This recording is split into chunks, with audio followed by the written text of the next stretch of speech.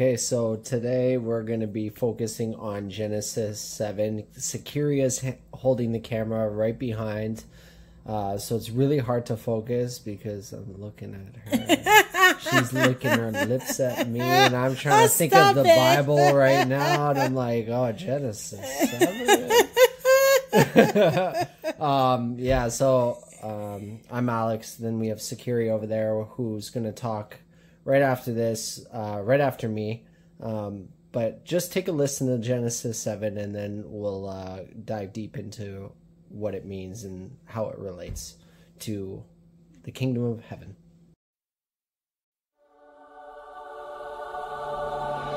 Then the Lord said to Noah, "Come into the ark, you and all your household, because I have seen that you are righteous before me in this generation. You shall take with you 7 each of every clean animal, a male and his female. 2 each of animals that are unclean, a male and his female. Also 7 each of birds of the air, male and female, to keep the species alive on the face of all the earth. For after 7 more days I will cause it to rain on the earth 40 days and 40 nights, and I will destroy from the face of the earth all living things that I have made." And Noah did, according to all that the Lord commanded him. Noah was 600 years old when the flood waters were on the earth.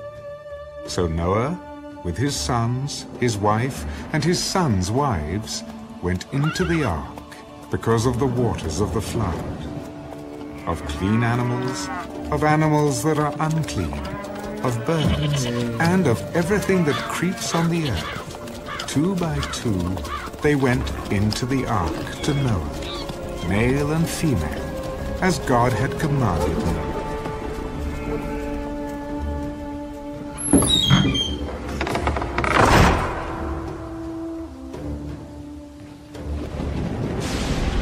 And it came to pass, after 7 days, that the waters of the flood were on the earth. In the 600th year of Noah's life, in the 2nd month, the 17th day of the month, on that day, all the fountains of the great deep were broken up, and the windows of heaven were opened. And the rain was on the earth 40 days and 40 nights.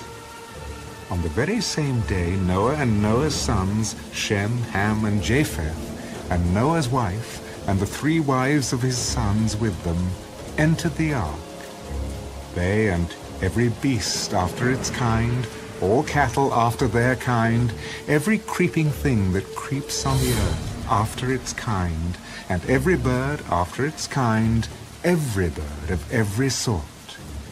And they went into the ark to Noah, 2 by 2, of all flesh, in which is the breath of life. So those that entered, male and female of all flesh, went in as God commanded him, and the Lord shut him in.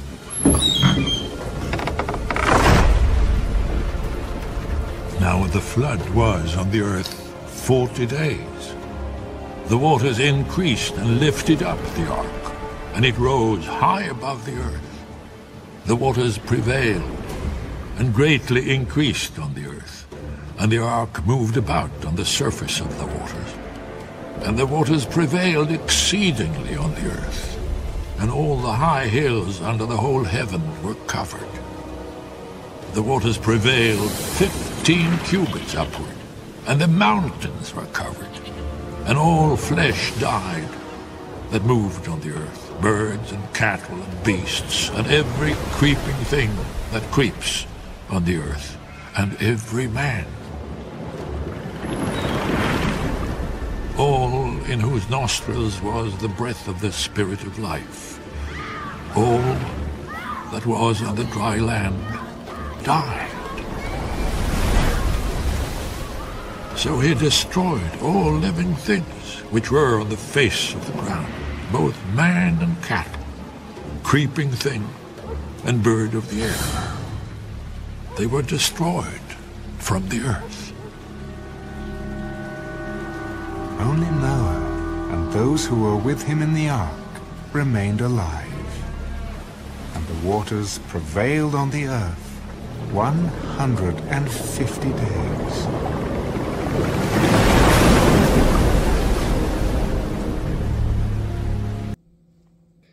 So, as we reflect on Genesis 7, this is where the flood came on the earth and Noah went into the ark. And I like the part that says that the animals went to him 2 by 2. And in terms of how I see that, it reassures me that any blessings that God has for me will come to me. And that's what came up when I heard that, you know. Noah didn't go and look for the animals. They actually walked into the ark to him. And so I want to encourage myself and encourage you to just know that God's blessings will come to you, and they are with you, just as though they are with me. So let's give thanks. Alex, get. So, for me, I like to relate Noah's story personally, and so I relate it to a time when when God wanted me to transition from my old life into my new life. And so when he took 2 of clean and unclean, that's kind of like my virtues. Like, I was taking my virtues with me, clean and unclean, but like some of these virtues I would have to learn along the way that they were clean or unclean, but it was for the Lord to decide if it was meant for me to take with me. And I find that Noah's Ark and having the great flood is really just about washing away my old life, getting rid of it, and stepping into the new life that I wanted. And so, yes, it was very scary and I was fearful of it, but deep inside, God was sharing with me that it was time for me to build this ark. I had to build the ark within me, and God built the ark, helped me to build the ark within me so that I could weather the storm of starting a brand new life and weather the floods and weather the floods. So it was important for me to do that, and so I'm just thankful and grateful today to look back on that and see that same story and how it relates to me. I'm hearing a message of cleansing coming from you. Cleansing. And that's so cool because... You always sum it up so nicely. Thank you. It's cool, you know, even on the physical level, now and then to go through periods of cleansing intentionally. Some of it happens unintentionally if you have a diarrhea, but it's good if you plan for like a juice cleanse. I wish you could see my face right now. They can see it. All right. We cleanse our lives of the things that are not serving our higher good, that's not serving God's purpose for our souls, and step into the ark with faith, knowing that God got our back and He is always taking care of us. And so we will repeat affirmations of discovered souls. God is good. God is good. That's not what it is. I know. That's why I'm like, here. Sakuri is distracted by the cars driving on the road. She's like, squirrel. Here we are. It's beautiful. All right. God is love. God is love. Love is eternal. Love is eternal. I am that I am. I am that I am. Thank you for being you. Thank you for being you. We are one. We are one. All is perfect, whole, and complete. All is perfect, whole, and complete. complete with unconditional love, complete with unconditional love, endless joy, abundant wealth, perfect health, and infinite peace. Life is good, and it keeps getting better, and better. It is so wonderful. Sakiri always used to do that before. I would always hear when we were back in Toronto in our little 475 square foot condo, and then I'd hear her recording these videos, and I'd be like on the couch, and then she'd be like doing the affirmations. She'd, oh, wonderful, amazing. Did not look like that. Oh, you recorded me? Yes, it was on you. It was on you. My affirmations, I promise that they bring me closer to God. Anyways, thank you so very much for listening, and please feel free to share the kingdom principles that you got from listening to Genesis chapter 7. Okay. It's been such an amazing experience, though. We're just at Genesis 7, but I feel like listening to the Bible each day, or at least 3 days of the week that we do, and discussing it and what we're learning, is building up our faith and just our understanding of ourselves so much more. I am so happy and grateful because, as you've said, Alex, it's a blueprint of our lives, and it makes so much sense of what is happening in the world, but more so in our own lives. So and I think it's really important to that what you said, the blueprint, because I had to make that distinction yesterday, because at first I said it was an instruction manual, and then I realized it's actually a blueprint. And what I mean by that is because a lot of the times the Bible can be taken literally, and we can take it word for word, and that would be the instruction manual. But depending on the time we're in, those instructions can mean different things.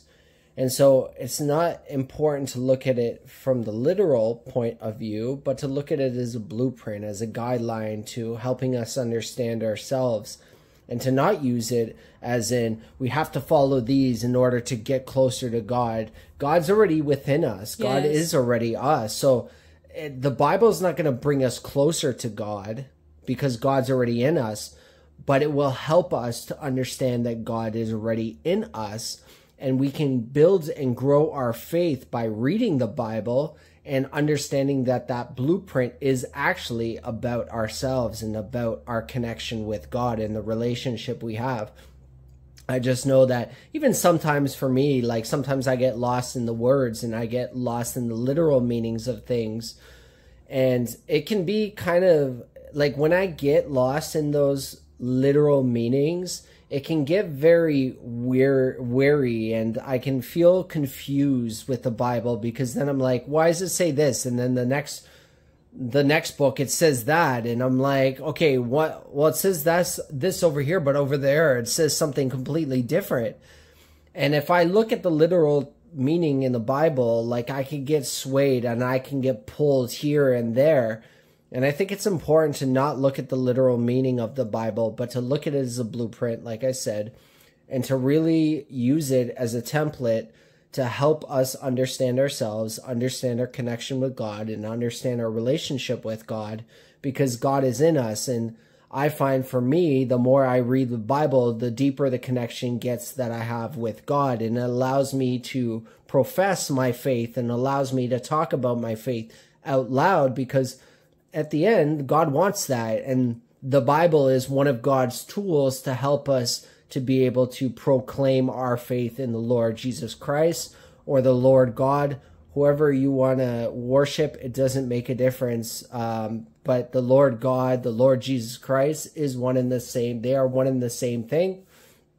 And I think it's just the Bible is actually, when I read it, and the more I read it, the easier it is to read, because I'm starting to let go of the attachment to what it says and starting to look at just how I feel while I read it and what stands out to me. And I think it's important to share that, because I know a lot of times whether it's religion or churches or anything, any belief system. Sometimes it can be taken literally, and that's perfect, whole, and complete the way it is, and that's exactly for them. But I'm here to let you know that if you're sitting there wondering, oh, I don't want to read the Bible because religion and belief system or whatever. I grew up Catholic, and I understand what that's like, to have fear and to not know God and to not really know who he is. And I'm just here to let you know that it's okay to accept God into your life. He will embrace you as soon as you accept him. You'll see that his outstretched arm has always been there. He's always been asking for your hand, for our hand. And again, the Bible is just a way for us to put out our hand. And just choosing to read the Bible means that we're choosing to get closer to God in whatever way that is. And there is no specific way, but all ways lead to God. Amen. Amen. That being said, amen.